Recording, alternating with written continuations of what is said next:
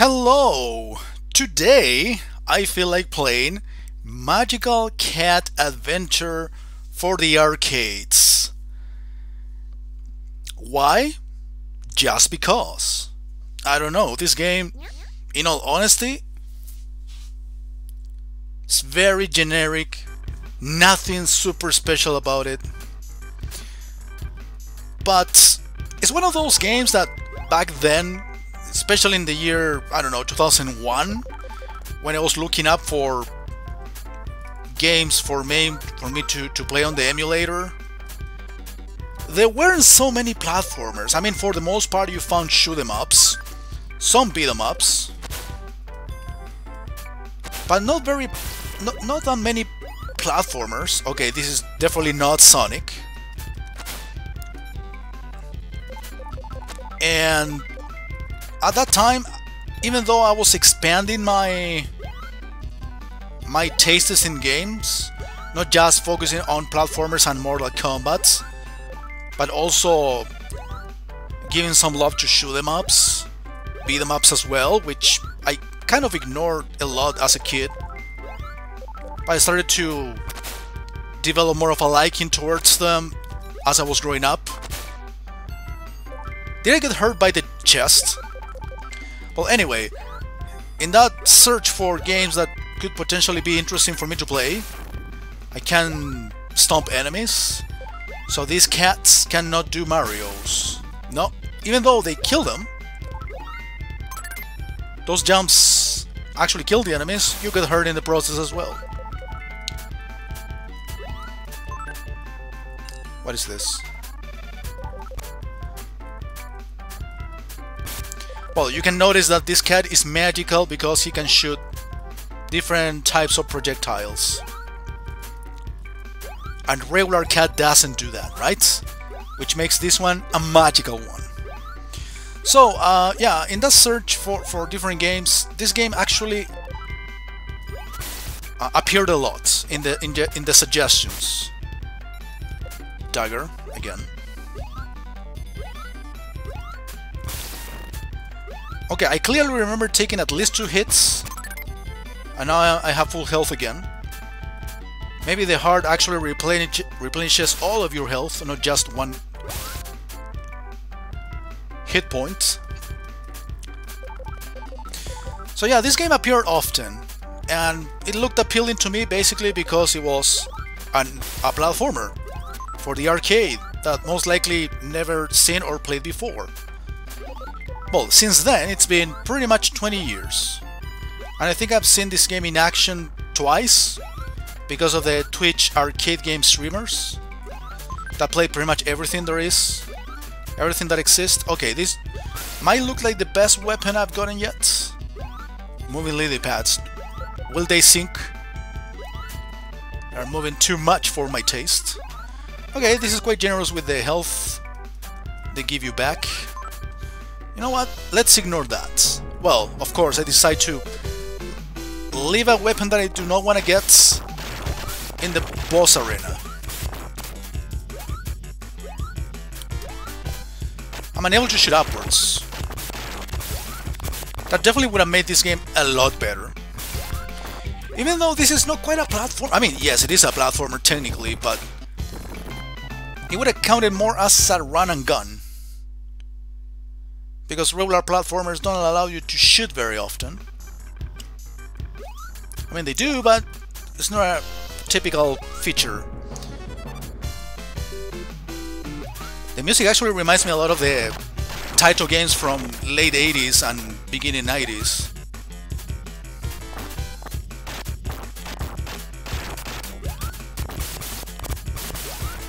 Yeah, I have to damage the enemy as much as I can, but with such a time to react to the attacks,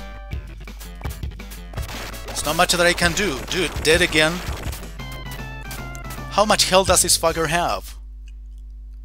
I guess I'll be able to continue and create fit through this. Okay, I continue with the same weapon at least. That's very Ghosts and Goblins like. I guess I have to get better at dodging attacks. I mean, so far this guy it's been showing 3 different attack patterns.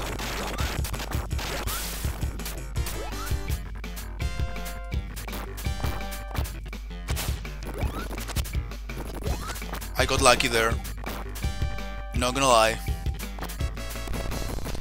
Okay, now he died a lot faster. So yeah, this game it's kind of a title that I wanted to try out like 20 years ago. Obviously, as you can see here, nothing really great about it, but hey, it's a platformer run and gun game for the arcade that came out in '93 at a time where Mario and Sonic, of course, were the trendy thing, and Mega Man as well. Maybe we can include Bubsy in the bunch as far as mascots is concerned. So at least this game is there, it exists, and in one way or another I'm enjoying it because I enjoy platformers in general. Please don't make this a maze. I see different... Wait a minute. Oh, look at this weapon. Oh my god. I said the double shot was the best so far. Okay, don't be a greedy fuck. I increased my health containers. Yeah, this looks like some badass weapon. Wait, okay, I literally didn't touch. Or I stepped on the little pixel that where the spikes wouldn't hurt me. Well thought. Yeah, I mean that was something weird about those platforms. They were either gonna crumble or rise because of the lava. Okay, seriously, I have to avoid entirely the chests. Yep. Yes, I am definitely continuing. Are you gonna make me start from the beginning? No. It saves checkpoints. Okay. Automatically a good game on my book. Yeah, it's based on checkpoints. Not the biggest fan of it. Okay, suddenly some ice cave. Actually no, it's just a regular cave. Well, there are penguins. Should be ice, but a little bit of a slippery floor.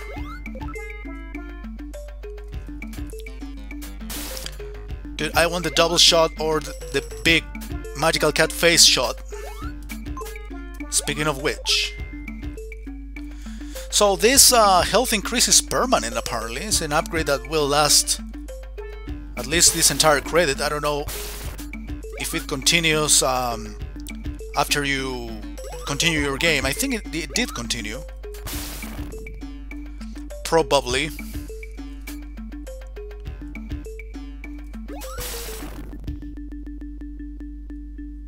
Yeah, a little bit of a slippery floor. Oh, what is this? More health? No, it's just refills your current health, doesn't upgrade it. Well, I believe I owed you an explanation about what happened with the Metal Slug 7 gameplay videos. I said I was going to continue with stage 5 and then tried it a couple more times at Dragon. Alright, this is a little bit of a downgrade. It could have seemed like it was going to be an awesome weapon. I mean, it might be useful maybe, but... Well, I was gaining some speed. The Bubsy effect. Pretty much. Okay. I guess this is better than the dragon, I don't know. I mean, I have to see how effective it is against enemies, especially bosses. I did it again. Yeah, it looks like... that definitely looked like a crumble floor.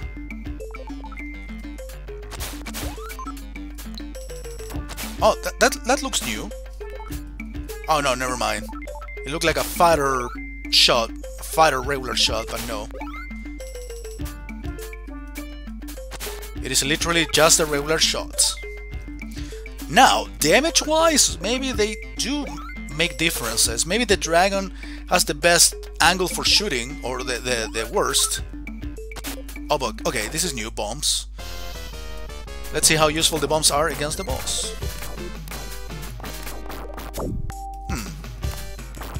It seems effective, at least because it's shooting the head, which is the weak point.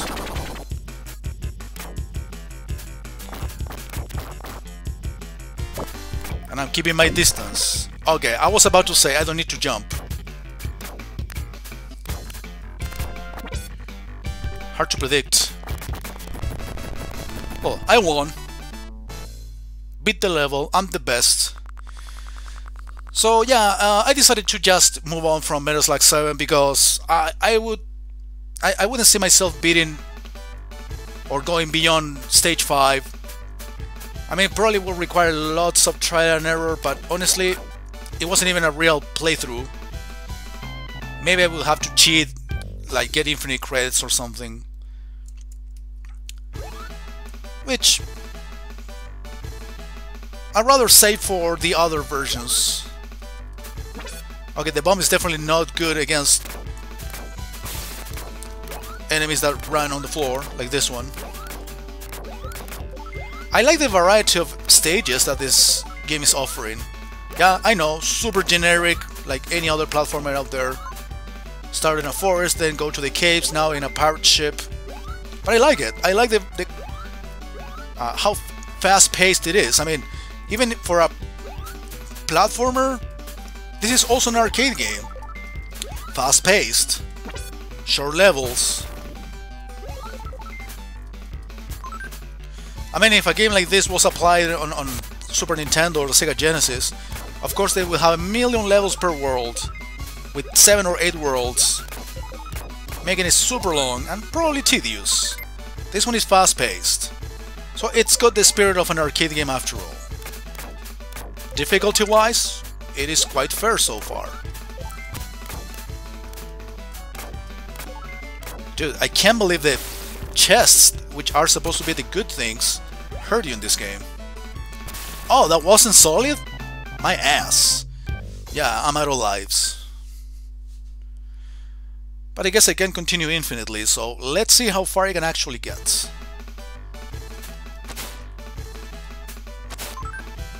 Alright, the dragon hasn't been as satisfying as one might predict.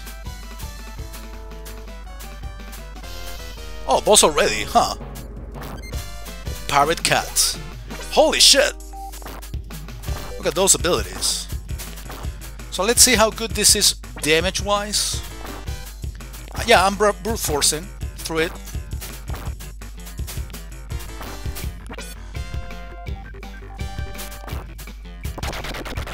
I got him?